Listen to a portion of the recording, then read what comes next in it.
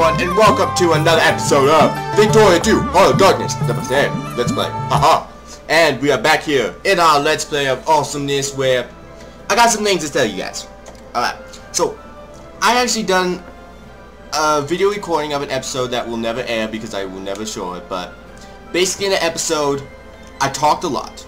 Just basically the entire episode I talked, and basically what I talked about was India and the fact of choosing it.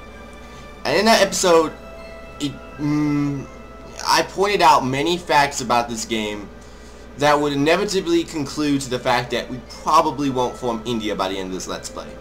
Like, I pointed to the fact that, you know, there's so many regions in British and so many wars we'd have to do against them, it's going to be nearly impossible.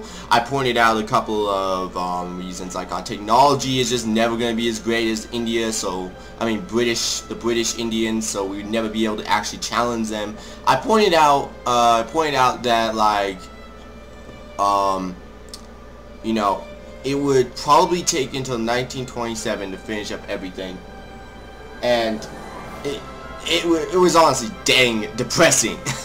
After like seeing that clip, I was like, wow, that just like sapped all the energy I had in that Let's Play and like put it inside a box, and then my mom somehow with a car ran it over repeatedly, and then after that we went all like, I don't know what that movie is called, but we went out with the baseball bats and started beating up the remains of the box and putting it inside. Then we slowly but surely put it inside a bag and threw it in the water, and then it inevitably getting eaten by a shark.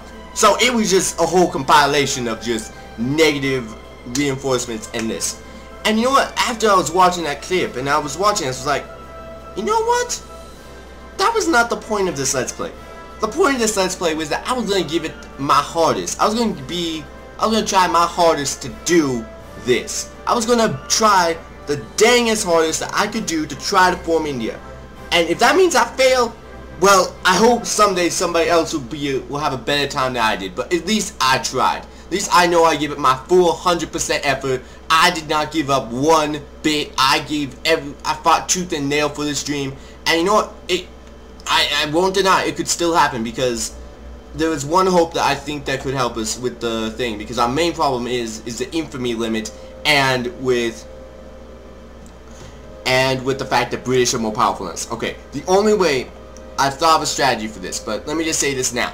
I will not, this is from this point on, and I'll say this from now on, I will not give up on this Let's Play. I don't care. I don't care if somebody says anything otherwise, you know, like says in the comments, which I have a couple private messages about. James, you know, this might be a little bit hard to do, you know, da-da-da-da-da. No, I will do this no matter what. I want to see this Let's Play through. I want to see what happens to this. If I die horribly by the Russians, oh, the Russians, then so be it. I die horribly by the Russians. But at least I know I died doing what I wanted to do.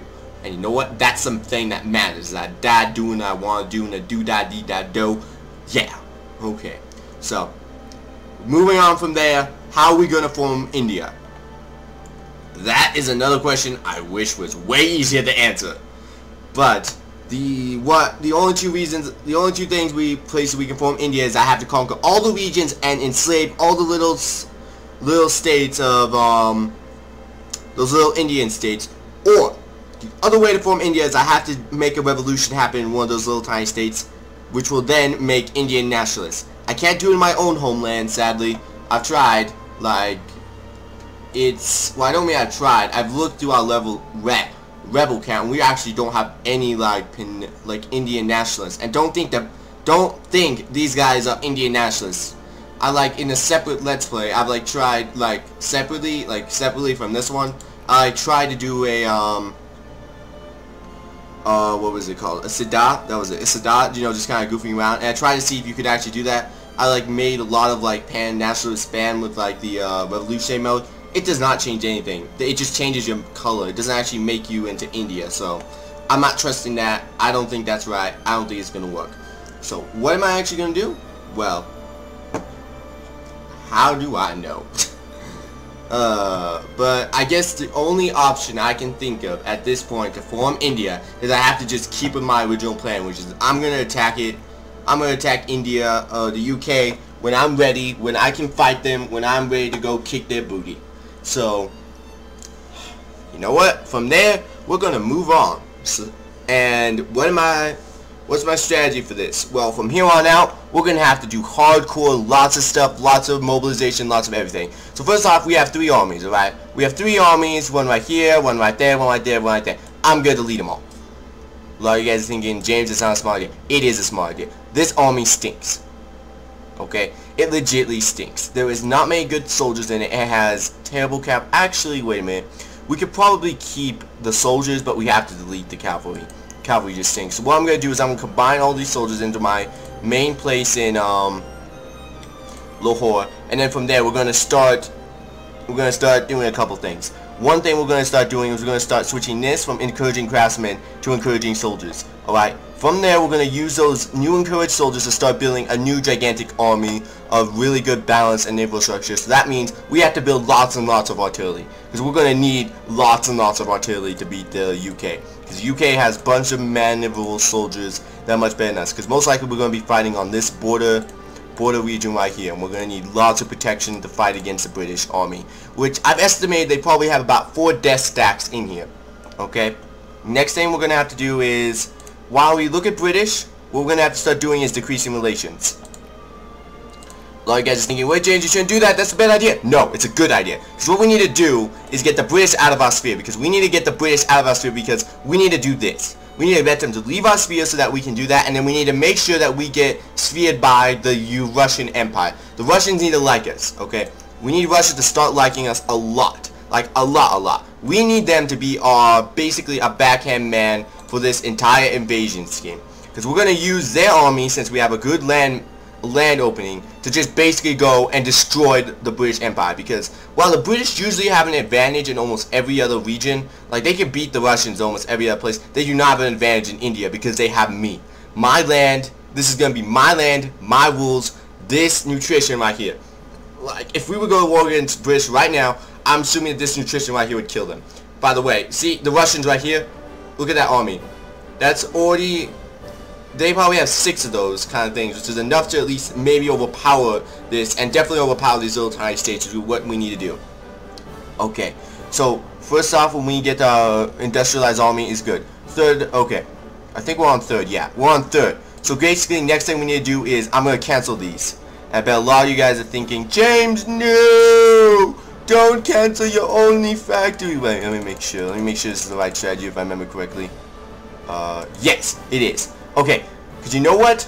A lot of you guys thinking, no, you shouldn't cancel it. They're your only factory. Yeah. No, this factory is gonna give me goosebumps if I keep it alive. It is going to bankrupt me if I keep it alive. So you know, I'm just gonna delete it right now so I can save myself the agony and pain of dealing with it later. What else? So from there, now that we got that done with, I'm gonna keep the regular clothes factory, because that's gonna be in need if we're gonna need to build up a better army. But what we need to do from now is start building up random factories around the world. But we need to start building up a basic economy from down under. And we also need to, if I wish I could get my state level up better, but that's probably not going to happen because this is a pretty abysmal economy system. So let me just get down ROG outputs. So we need to look at our ROG outputs and see what do we need in each region. Alright, we need to get basically our economy going. So what I needed to start doing is thinking, where should I build specific places? Okay, I need a gun factory. To get a gun factory, I need an ammunition factory. To get ammunition, I need sulfite. I don't have any sulfite in any of my regions, sadly. So, you know, maybe we won't be able to make our own guns without importing a lot, which is something we have to kind of limit. Because if we import in a lot, then our economy is just never going to grow. So we have to think of different ways to grow our economy. One way that we could do is try to make a steel factory. A steel factory would be very smart because we have 2 different types of steel production right here next to us, and honestly it wouldn't be that hard to do. So we're gonna first, in this region that isn't technically ours and technically none of the people really like us, we're gonna make a steel factory. A steel factory, okay? That should be making us a lot of money, a lot of steel, which is then gonna help us with a lot of other building projects, okay? What else do we need? I'll tell you guys. Well, we also need a couple other things, like just a regular glass factory and cement factory. A glass factory and cement. Now, cement I think takes just regular wheat, if I remember correctly. No, it takes coal. So what we should be doing is trying to figure out if there's any other coal places we have in the world. Because I think I actually only have one coal place in the world, and that's over here in, no, we have one other right over here. Right over here in our little coercion land, which is where I'm going to build my first cement factory, because that's exactly where we need it. Okay, we got a cement factory. Okay, and Bakuchan, or Bakuchan. I don't know. I've already said this many times. I'm very sorry I do not pronounce regions right. It's just, I'm very sorry. It's just what's gonna happen. I don't know how to say these names. Oh, but you guys did correct me on this. The name over here is not Cockland, which would probably be the most ambiguous and stupid name over here. It's called Kokand. Kokand, which actually does sound like a very cool name. Like, I'm sorry, man. You sound like Cockland, but you're really Kokand. So, Kokand is actually a good name. Kokand. I like that. Kokand. Also, somebody corrected me on my pronunciation of this, but I won't get into that. And Russia did its really good jerkish move and expanded into China. Good job, Russia. That means you are definitely going to stay in great power in this, which means we definitely need you as an ally. Okay. Next thing I need to do is I need to make some glass factories. So what I need to do is figure out where do I want to build those though. I need to figure out a good place, because if I don't figure out a good place, we could definitely die from here. Okay, so let's see. Build a factory. I'm going to build a glass factory, right? Yes. It requires coal. Dang. Well, I'm already going to be stocked in coal. So what I might actually do instead is build a, what was it? Not a winery. Wineries would actually be... Actually, no, a liquor distillery would actually be... No, I need to build the glass factory first, because it's going to be requiring daily inputs of this. Which means, yeah, we're going to need to do that. Wait, how much... Speaking of which, this is the first time I'm actually going to ever do this. How much coal am I making? Ooh. Okay. How much does this need? Okay, let's go over here. This needs daily inputs of coal. How much will this need a day? It probably will need a lot if I'm guessing correctly, because it's usually not that. And I get you. And some of you guys might be wondering, why am I not waiting for the capitalists to build it? Because I don't believe the capitalists ever will. I believe this system, when you don't have lots of capitalists like I do, they don't ever come. And I'm probably not even going to worry about that, because it's just stupid to worry about. Alright, so I'm still trying to figure out where I want to build this glass factory. See, this is going to hurt me. I already know.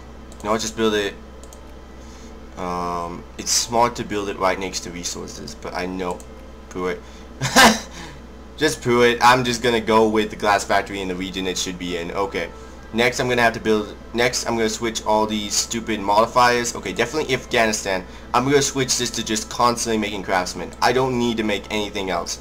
You know, I'm never gonna be able to get my industrialization, my craftsman level up to anything, so I'm not even gonna try.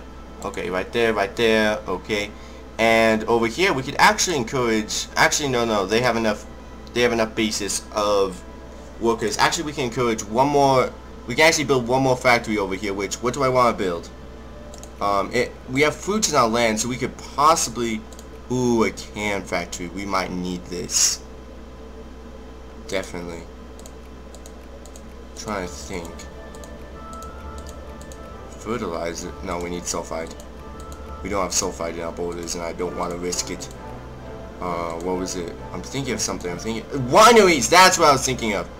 We need to build glass. Dang it. You know what? Bakshurin, I'm sorry, you're going to be our glass place. Wait, weren't we already building a glass? Yeah, we're already building a glass place, so... You know what? Maybe I'll just wait for a second and do that. Okay, so, yeah. That was a long opening move, but it was well worth it, because right now we're going to be productionizing a lot. Sign the Geneva Convention. Well, since we're never probably going to have our forces at full health, no. Because we actually do to make sure, just in case if we can get our forces at full health, we need to make sure we have every little advantage we can get against the British. If we have no advantage against the British, we basically die in this game. And that is the truth. And that is the truth where my game almost crashes. That always seems to happen, doesn't it? Doesn't it always seem to happen? I don't know. Okay. So taxes are a little bit too lenient right now. I totally agree with you guys. We're gonna get it up to 55. 55. And wow, we stink at almost everything we do. Okay. Right now I think it's because of production costs of building all those factories. Once that goes down, we should be back to just regular taxes. but that's probably not gonna be for a while. So right now we are just losing infamy and just gaining what we need to. So let me just wait for my armies. My armies are crossing the perilous desert of my land, and actually to look at the terrain, this is what my land looks like. It's quite beautiful in the sense that well, it's beautiful, I guess. It's not as like crazy as like Serbia and like northern Russia, but yeah, it has its own special charms and flaws. And we're about to move all of our soldiers in here. So let me go plurality. Yay! We're purist, I guess. I guess is the word for it. Let me just move my army. Moving my army. Moving my army. Okay, we gotta switch that right now. If we have negative, it's gonna kill us. And you guys are gonna say tax the people or tariff the people. Tariffs are not good. I don't think in the long term tariffs ever help your people out. It actually hinder them, in my opinion. Okay, so now we have all this. Combine all the army. Okay, let's see. We have 1, 2. Let's see. We have 15. So let's see. We need at least 15. Need 15 cannons. We need 15 cannons. When we need 15 cannons, that can be divided into 3. Oh, that's pretty easy. That equals 5. 5 armies. 5 armies of 5. So you would need approximately 2 for each. So that means 6. You need about 6 horsemen. Wow, I almost got the numbers correctly with just regular. Okay. What we're actually going to need... Ah, shoot. Lag. There we go. Almost lag. Killed me again. Okay, so what we're going to need is approximately... I'm just going to make the cannons now because the cannons are going to be the hardest part. Okay, so cannons. Build the cannons. 13 cannons. Ooh. Alright. I don't care. We're going to spread out our troops in our most supplied areas, because that's how we always been doing this. Let me just go down to here. Let's see. There we go. Let's say, so our most supplied areas are right there and right there. That is very weird. In fact, our capital's not even showing up anymore. That's really weird. It's like our capital really bad or something? I don't know. The whole supply thing is still kind of confusing to me a little bit. I think it might be because of like... Is it because there's like high amounts of my people here? No, there isn't.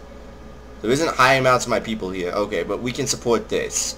We can support these 2 guys being on different continents and stuff. Well, this one might have to split up one more time. That's fine with me. You guys go right there. And it seems like this map mode is really finicky. So I'm just going to stop messing with it. Alright, we got another point. We can start decreasing our relationships with the Great British even more. Alright, and I'm starting to speak really fast. That means I may be getting a little bit softer. I'm very sorry about that. But I think that's what you guys usually want. Okay. Next thing what we need to do is start getting our population into happiness areas. And we need to start increasing immigration. So we need to actually have political workers and political stuff. So I know I was going to say I'm going to try to do this like... really free not really free government. I'm gonna have to. That's the only way I'm gonna get these guys to do anything.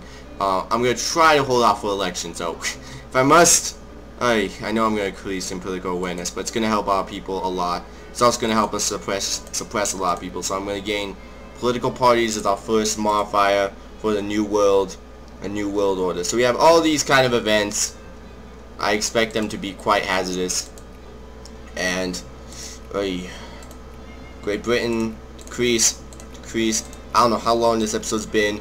Actually, I'll end the episode when we reach August 1st, because I don't want to make this episode too long, because then you guys just start to zone out. So, with that, everyone, it was a good episode today. Hope you guys enjoyed my new energy. Hope you guys love this new kind of split, thing I'm doing. And I'll see you guys next time on the Panjab Let's Play.